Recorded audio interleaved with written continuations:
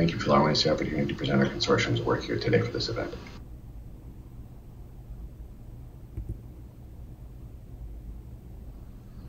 The natural history of the patent processus vaginalis, or PPV, in the absence of a symptomatic hernia is relatively unknown, and this has led to inconclusive recommendations on managing PPVs when they're found incidentally at the time of another operation, or when they're found on the contralateral side during an inguinal hernia repair.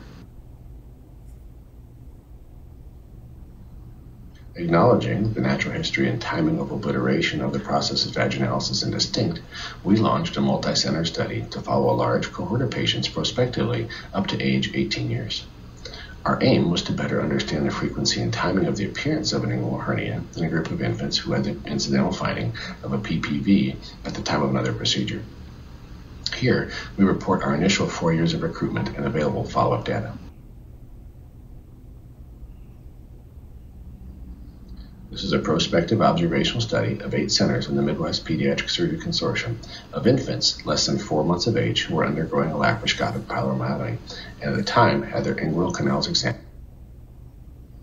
Patients who had a PPV were included and were followed yearly by a phone survey, and they will be continued to follow yearly up to age 18 years.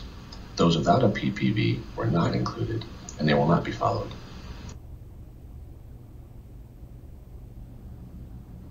PPV location, size, depth, scrotal or labial insufflation, and patient demographics were recorded. Patients were contacted yearly to determine the presence of a hernia or a hernia repair.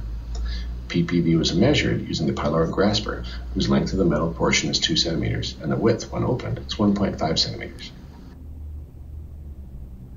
There were a total of 610 patients enrolled. 84 were excluded, leaving 526 for analysis.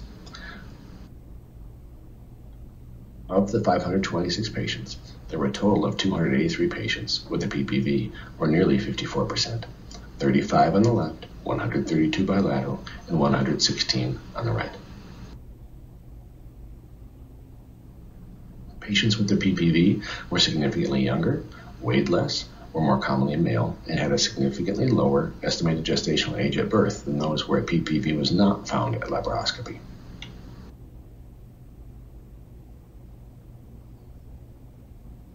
There were a total of 414 PPV dimensional measurements recorded, where bilateral PPVs are not separated. The scrotum and labia most frequently did not insufflate. A right-sided PPV is more common, but there is a similar depth and width of right and left PPVs as determined by ability to visualize the bottom. There were a total of 246 patients eligible for at least one annual follow-up, and of these, 85% responded to at least one of the yearly follow-up calls. There were 3 patients who presented in the first year with an inguinal hernia. No hernias were seen in any of the patients who reached 2, 3, or 4-year follow-up milestone.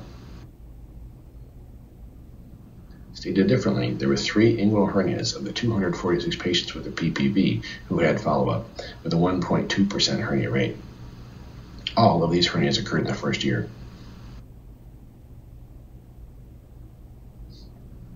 The 3 patients who had an inguinal hernia repair are detailed here. Patient 1, who had bilateral PPVs noted on laparoscopy, presented with symptoms of incarcerated right inguinal hernia, necessitating an urgent bilateral inguinal hernia repair 49 days post-laparoscopic pyloromyotomy. Patient 2 had bilateral PPVs and was found to have a right undescended testicle, and underwent a right orchiopexy and incidentally had a right inguinal hernia repair 120 days post-laparoscopic pyloromyotomy. Now, this patient was included in this analysis as the patient had a hernia repaired. Patient 3 had a right PPV, presented with a right inguinal hernia, and underwent a right inguinal hernia repair. In conclusion, there's a high incidence of PPVs seen in this patient population, and the need for inguinal hernia repair thus far has been low to date. However, long-term follow-up into adulthood will delineate the subsequent natural history. Thank you all very much, and I appreciate the opportunity to present our work here today.